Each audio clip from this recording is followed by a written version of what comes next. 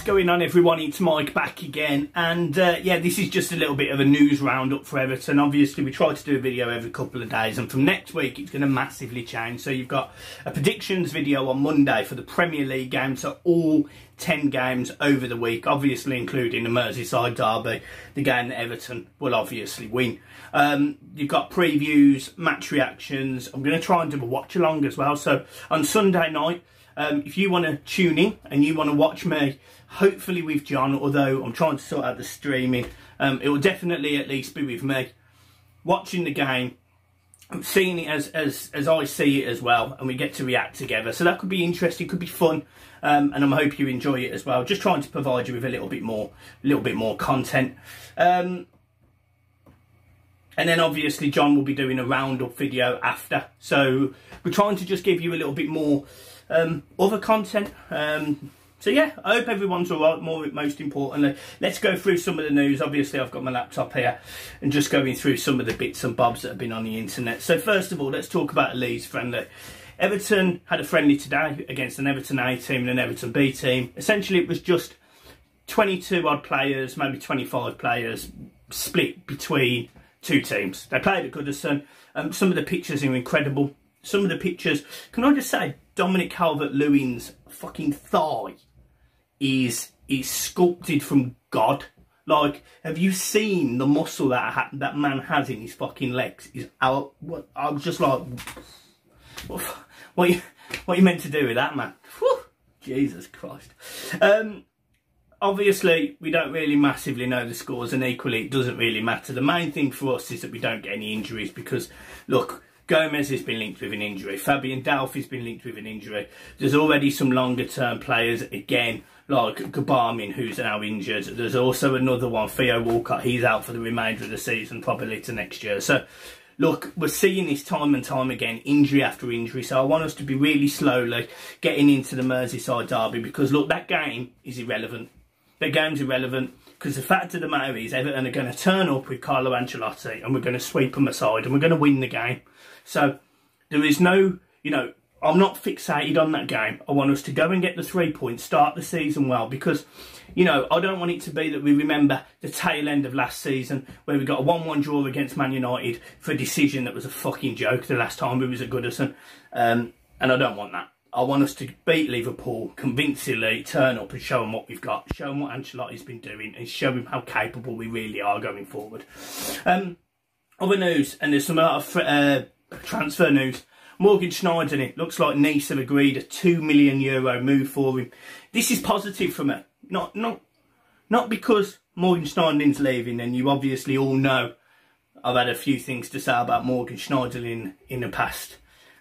But we're getting 120 or 100 grand off our wage bill for a player that isn't good enough. He's 31 years old. He's got 1 year left on his contract.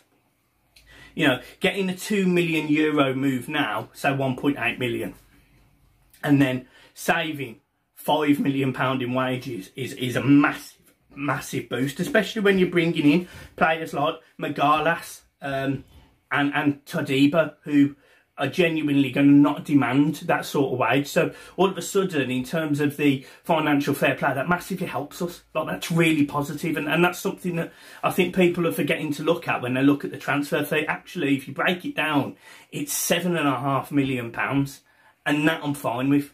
You're saving £7.5 million from day one of next season.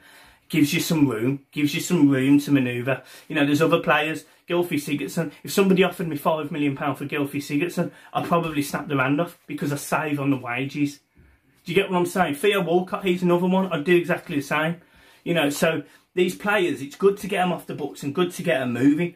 Another mention, Thiago Silva. So this has been interesting. So Thiago Silva's been linked again, and he's come out and says, look, I'm not finished in Europe. That's really positive because he's come out and he's commented on Ancelotti. He's come out and he's said that he's not finished in Europe. Now, look, we all know Thiago Silva is the wrong end of 30. He's 34, I think, or 35. He hasn't necessarily got long left. But I will take Thiago Silva on a 2-year deal. No problem. Because I thought Gareth Barry did a good job. And if I relate a player of Gareth Barry's quality I can say that Thiago Silva is a quality player. So bringing him in for 2 years, I don't massively see the harm. You know, it was similar to Rooney, but that didn't work out. But bringing in players of that sort of quality or that experience, it's not a fucking negative when you've got Mason Holgate in that side, when you've got some of the young lads like Braithwaite. It's good for them because there's going to be a lot of these youngsters coming through the ranks, hopefully, at Everton and stepping up into the first team. And no disrespect, we don't necessarily want another Tom Davies. We want someone who is showing capable, showing how good they are and delivering on it. And Tom Davies doesn't do that.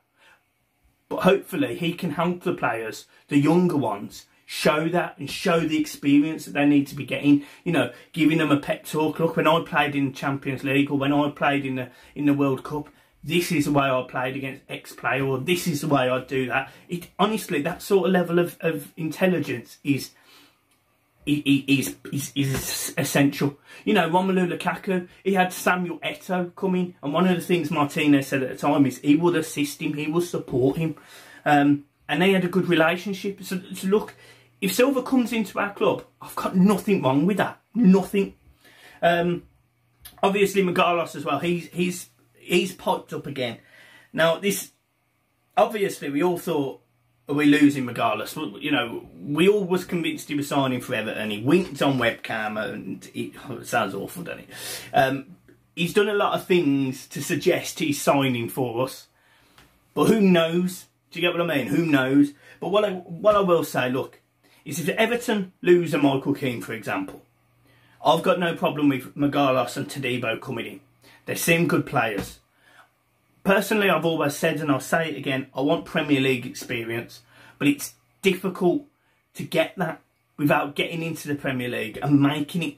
And then Michael Keane's got Premier League experience, but it's not good enough at the level we want to get to. You know, even though he's an England international, he's not used to playing in Europe. He's not used to challenging to get into Champions League spots, and that's what Everton need.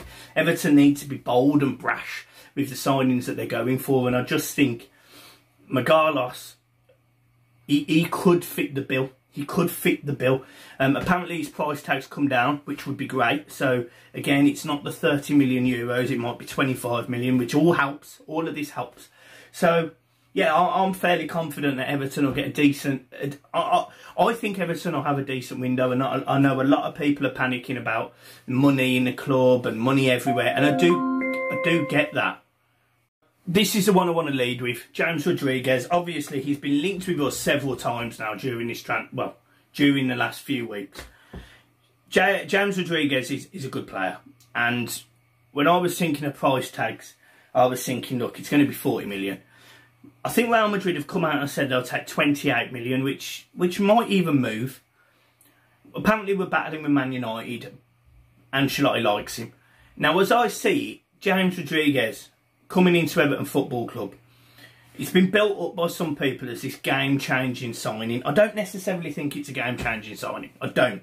But what I do think it is, it's a signing where people will go, right, Everton are going to get these players that have got a good reputation. You know, James Rodriguez has a decent reputation because of his experiences with Colombia, some of the games he's played for Madrid, but he's never really shown the quality at top level. Consistency has killed him at times. Now, if we can get James Rodriguez for £28 million, I'm sure he's a better replacement for a central midfielder or a cam than Sigurdsson. You know, and that's what I mean. I want goals from midfield, and I'm hoping that Rodriguez could do that, or James Rodriguez, sorry, I keep calling him James. But I'm hoping that he could do that. He could get goals from midfield, he could make them surging runs, because it's something Everton lack. We lack it massively, and unless that changes, nothing's going to happen that's exciting from the middle of the park. You know, losing Morgan Schneiderlin is no big miss. Losing Fabian Delph is no big miss. Losing Sigurdsson is no big miss. There's no player in the middle of the park that you will go, we're going to miss him. And that's what kills Everton. Every single team in the Premier League know that Everton are weak in the middle of the park. You know, Liverpool, they'll use that to their advantage next week, and they'll try and stick Wijnaldum and Henderson in the middle, who will no doubt battle it out with players like Morgan, Schneiderlin and Fabian Delph, and you just know that Everton will not win that game in the middle of the park. But where they will win it is if they exploit the room that Trent Alexander-Arnold and Robertson leave.